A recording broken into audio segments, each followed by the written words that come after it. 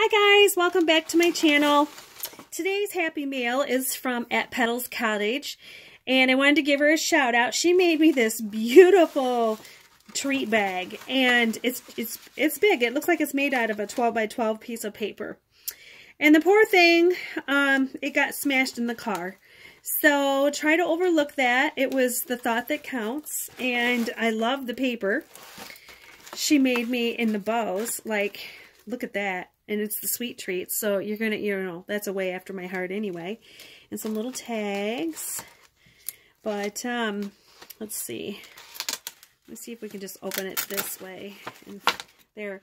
So, then see it, yep, it would have had the box at the bottom. But it had something to do with the squirrel that actually got in the way, and something about having to slam on the brakes, and everything landed on the bag. So, she gave me a box of chocolates. Oh my gosh.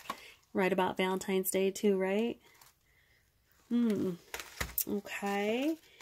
And then she made me this little, let's see. This is a cute little idea. Look at Velcro closure. Super cute.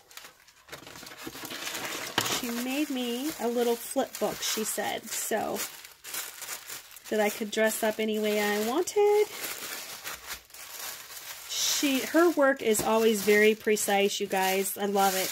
Very, very precise. Unlike mine, it's busting at the seams. Hers is just pristine.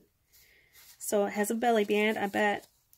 Yep, magnetic closure. Here I am sliding it off. Yep, she's good with her closures. Cool.